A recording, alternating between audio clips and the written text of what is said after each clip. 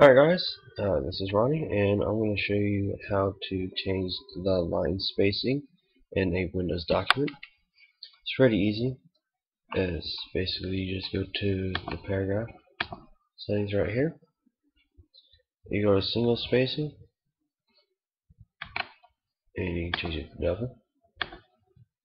And if you have it at the beginning of the paragraph, it'll just change that one paragraph right there.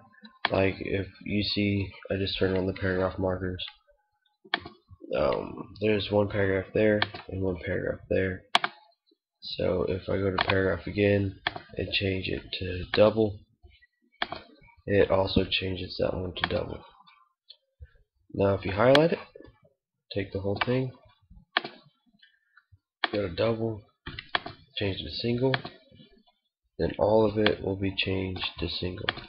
Now as you see here, when I press down, it skips a whole gap right there. If I keep hitting enter, it'll have that double spacing right there. Now if you just want it normal, just highlight it, go to paragraph, click do not add space between paragraphs of the same style. Click OK and it will bring it back.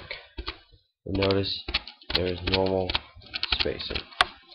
If you have any more questions on the Windows operating system or how to use Microsoft, just comment on this or send me a message. Also do Access and Excel. So if you need any questions on those, any video requests, just tell me what you need and I'll see what I can do. Subscribe. Thank you.